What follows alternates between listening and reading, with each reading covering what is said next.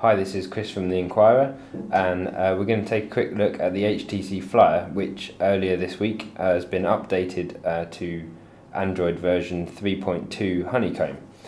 Previously it was running Android 2.3 Gingerbread. So it's not actually the latest version of Android, which is currently 4.0 Ice Cream Sandwich, but it is nevertheless an upgrade. So if we have a quick look here, you can see it's running Android version 3.2.1 and the HTC Sense version, which is their Android overlay, is version 1.1, especially for tablets. So if we go to the home screen, you can see everything looks quite different to what it did before.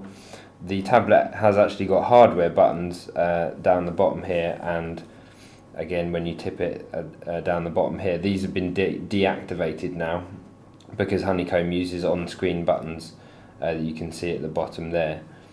The only button that remains active is the button for the stylus, which as you can see there still works fine. So now we've got the Honeycomb interface. We've actually lost the app tray that was present on the tablet before, and you enter the apps menu from the button at the top there, and you've got the back, the home and the multitasking button there. There's no drop down menu anymore because Honeycomb has it all down here in the bottom corner, so you've got all your settings and your clock. You can adjust the brightness and the Wi-Fi, and all of the notifications come up the bottom there as well. So you still got the normal home screens like before. It's typical Android interface, but one major change that's happened since the upgrade is that the stylus can now be used to navigate the tablet. So previously you could only use it to draw, take notes and do things like that, but now I can now use the stylus to swipe around the screens. I don't actually need to swipe, I can just tap the side to move between them.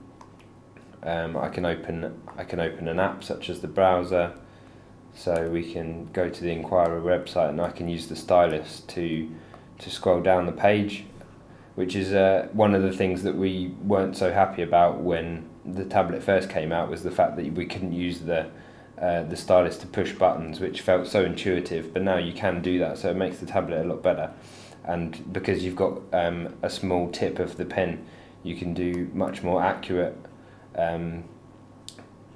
clicks on the page. If something's quite small, often your finger obscures it quite a lot, so it's quite nice to be able to use the pen to click on things more accurately. There's no new apps in the menu. It does look slightly different. You've still got the tabs down the bottom that's splitting them up between all your tabs, your frequent tabs and your downloaded tabs. And one of the best things with Honeycomb is this multitasking window where you can see all of your open apps, so you can flick between them nice and easy. So currently there's no word from HTC as to whether the tablet will be upgraded to Ice Cream Sandwich. It is possible, but so far they've only named a few other devices that will get the latest version of Android.